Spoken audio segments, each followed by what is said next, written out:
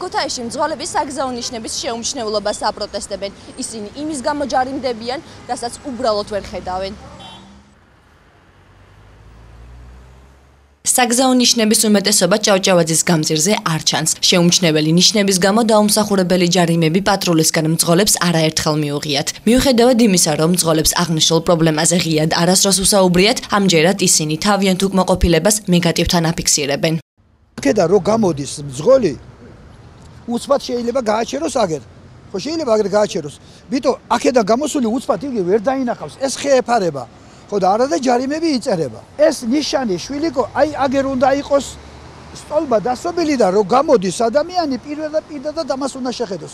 ვიტო ამ შუალედში იქიდან აქნამდის დგემა მანქანა. ვიტო ვერ შეამჩნია იმან.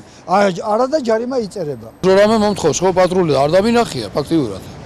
მე მეხვდები მილინკი და ვეფერები და ვეხვეწები რომ რა უკრა ვერ დავინახე და სინამდვილეში არ ჩანდა. აქაც არის აგერ საგზაო ნიშანი ახლა. სადაც ეს არის პარკირება სადაც არის არა? მოქალაქე და პარკირება სადაც იწყება ამ წუთში შეგიძლიათ აი გადაიღოთ. არ ჩანს ტოტებშია დამალული. მოდის მოქალაქე დამიდგა აქ ტაქსის ადგილია ვეუბნება ჩემი სად არის? აი იქეთ. სად?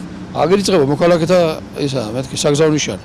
სად არის ვერ ხედავთ მივიყვანე დაახარა თავი და დაინახა. ეს ადვეზებო მეუბნება. რა უნდა იმის შესყებას? პატარა ყურადღება უნდა ხო? როგორ უნდა მოიქცეს ახლა მძღოლმა? აგი ახალი დახაზულია კიდე ხდება ადამიანი. დახაზული რო არ იყო, როგორ უნდა მოიქცეს მძღოლმა? უნდა ჩამოვიდეს მაშინიდან ტოტები გადაწიოს და დაინახოს მოძრაობის ნიშნები და წავიდეს მერე გააგზავნოს ხეზე უნდა დაიწყოს ალბათ სიარული მძღოლებმა.